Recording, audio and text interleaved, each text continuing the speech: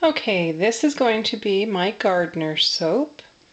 I have my glycerin in there with my fragrance, which is a citrus blend.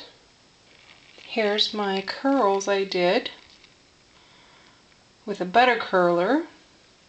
And here's my base on the bottom of the soap, which is going to be cornmeal and then small brown curls left over. And then I'm going to be putting cornmeal, more cornmeal, my little free sample of, it's a brambleberry orange peel powder, and then I have a big bag of lemon verbena leaf, and I'm going to put that inside this loaf pan also. My loaf pans, I actually prefer to use old Tupperware celery containers because they just work good. They have a ridge on the bottom, which I think keeps, when you have it in the shower, it gives a little bit of air circulating through it.